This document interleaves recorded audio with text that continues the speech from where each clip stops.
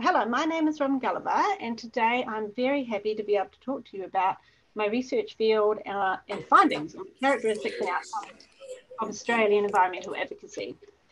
In this presentation, I'm going to talk about four aspects of this topic. Firstly, what does Australian environmental advocacy look like? What has it achieved? How is it changing? And what responses is change generating? Now, before I get into the data, it's important to identify what I mean by the terms I'm going to use throughout this presentation. Firstly, advocacy is the act of persuading or arguing in support of a specific cause, policy, idea, or set of values.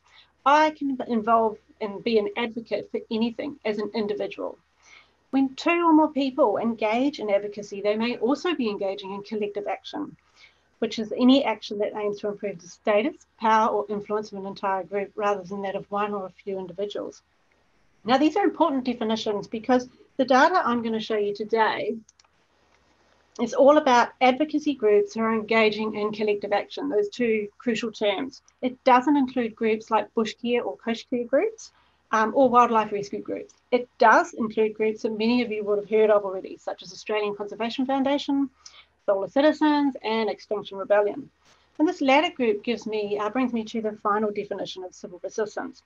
Later in the presentation, I'll be talking about how this civil resistance is taking shape in Australia and the response it's generating. But for now, we can note that there's three broad types of civil resistance.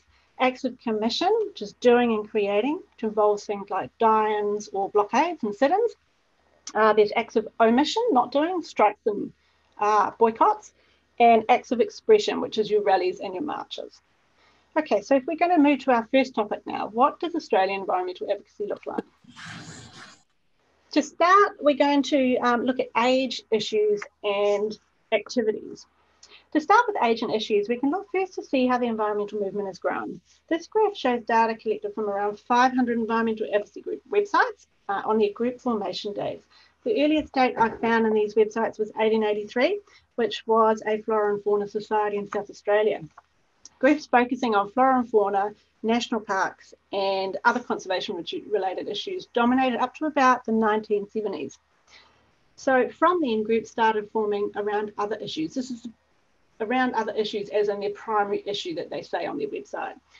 First up, it was a sort of sustainability groups. And then from the turn of the century, and especially at around 2006, 2007, we saw a big surge of groups focusing on climate change. Now, there's content analysis of these websites also identified other characteristics of these groups. Almost half of those groups work in a local area, and most of them focus, or just over half, focus on conservation issues. 87 of the 500 odd groups focus specifically on climate change. Together, they ran 961 campaigns. They claimed 1.5 million members and 3.2 million supporters. Now, what sort of activity does this advocacy actually involve?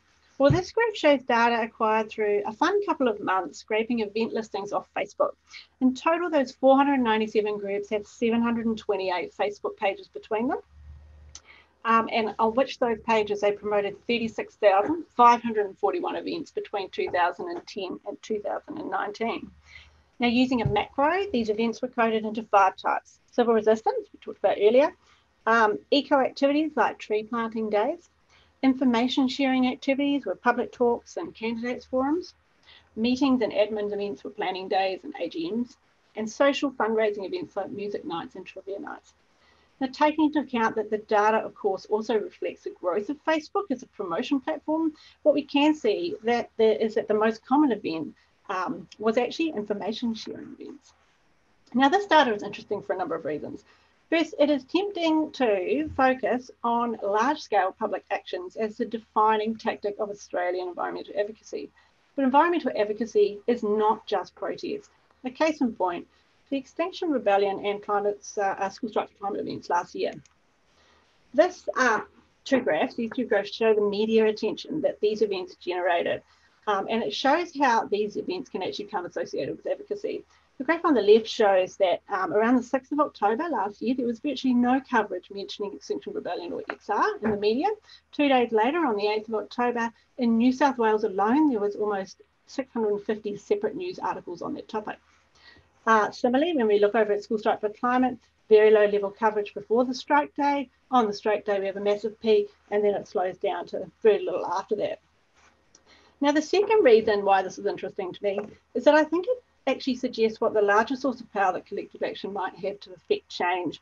I mean, this is debatable, but I think the data suggests that the consistent, widespread, kind of under the radar collective action, like information sharing events, may be what's driving a lot of the changes in public opinion and public values around environmental protection, which have evolved somewhat over the last few decades.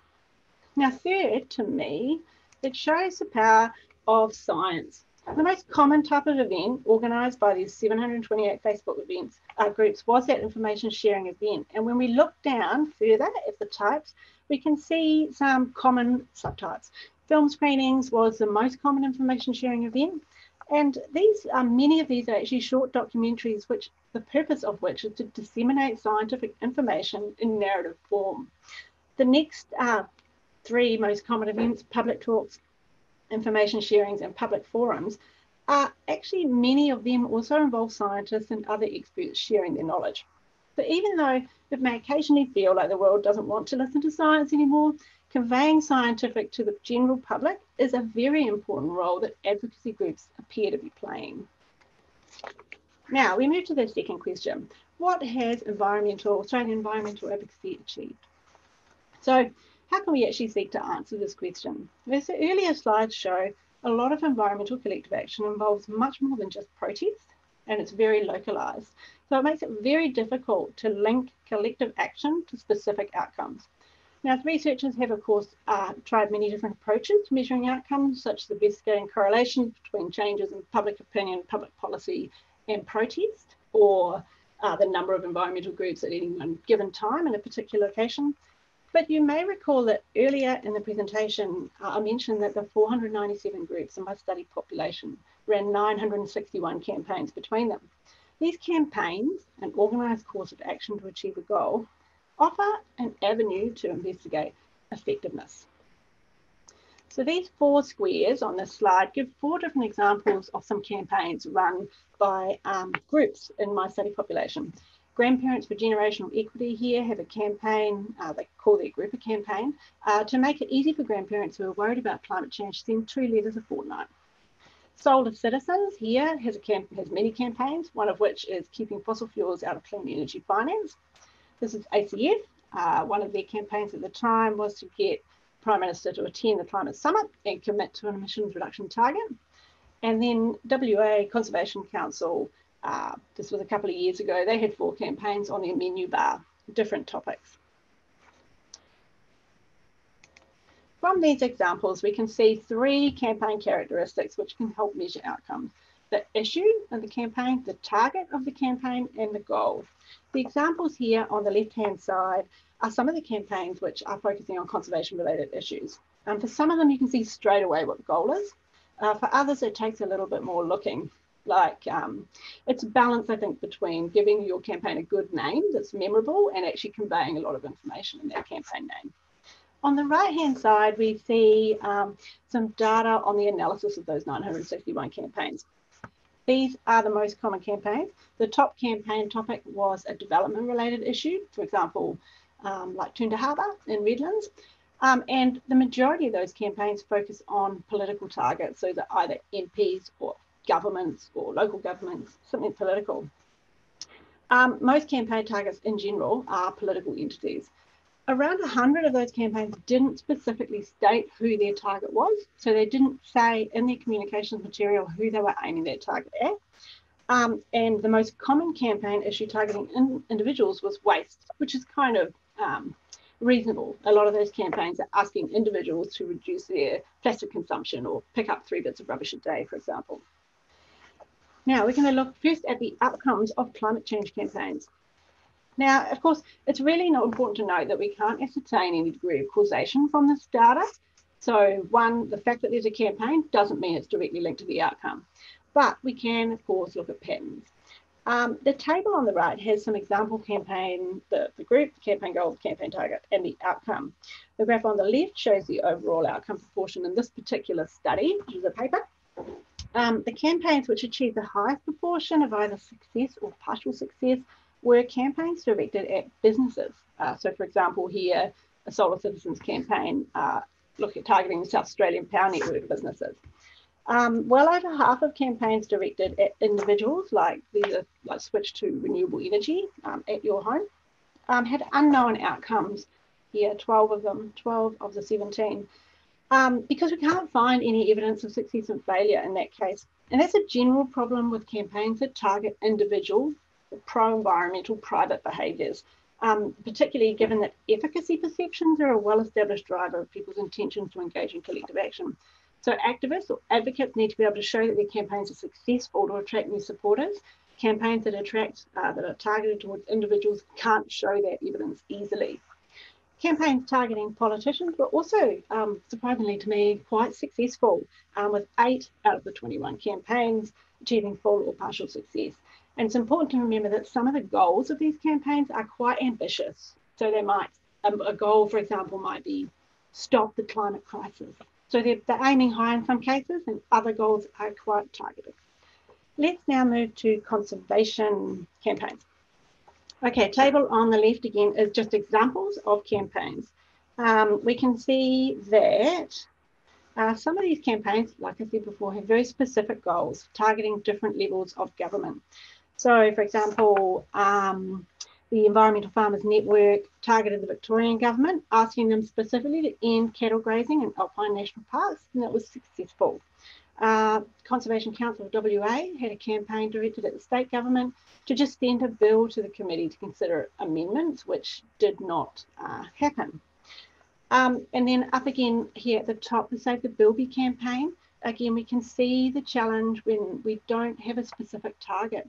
So I looked through all of the campaign communication materials on these campaigns to find the target.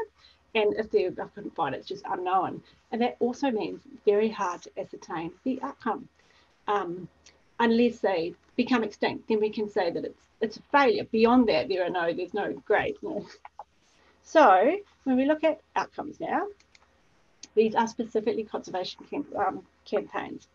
We can see, as we showed up above, that development is the primary target or primary issue focused by conservation groups. And actually half of these, in the yellow and the grey, are successful, either fully successful, partially successful.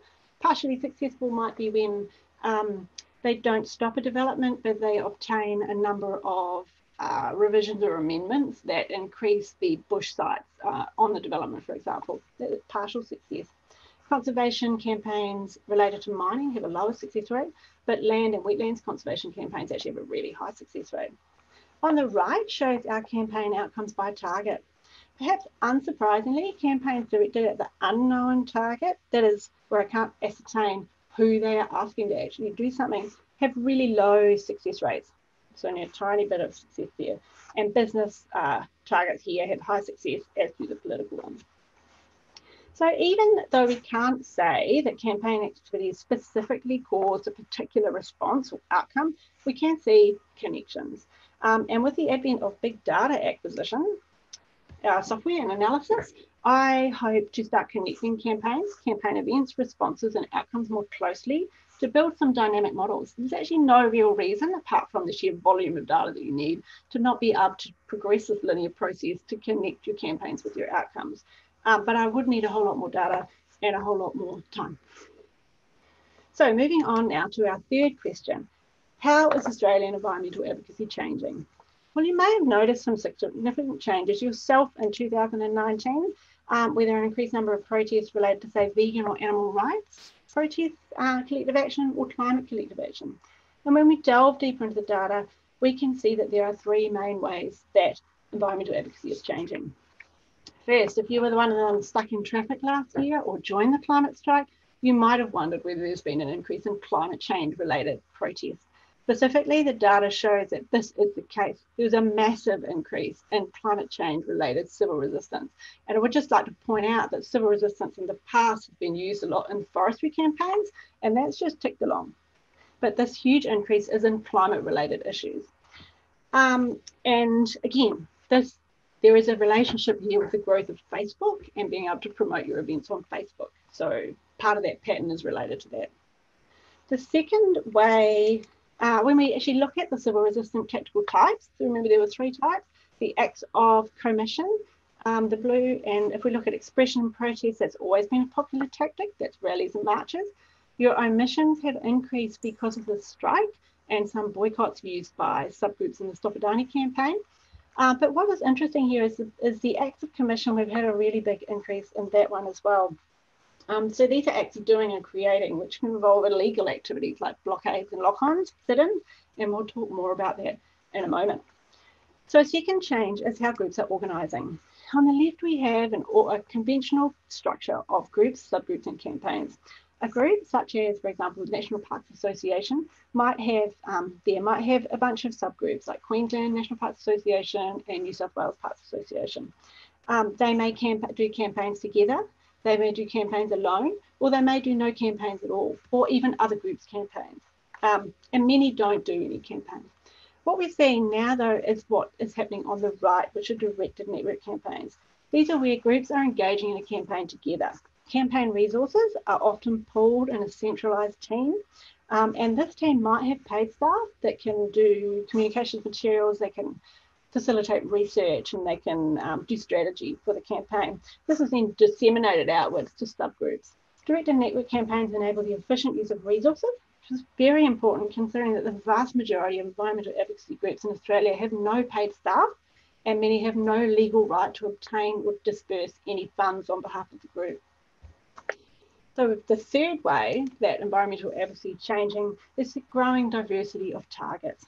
Almost half of the campaigns in my database target political entities, I said before, but particularly in the climate advocacy space with directed network campaigns, some larger campaigns are showing the ability to pivot to different targets as outcomes are achieved. So, Stop Adani campaign is a perfect example of this.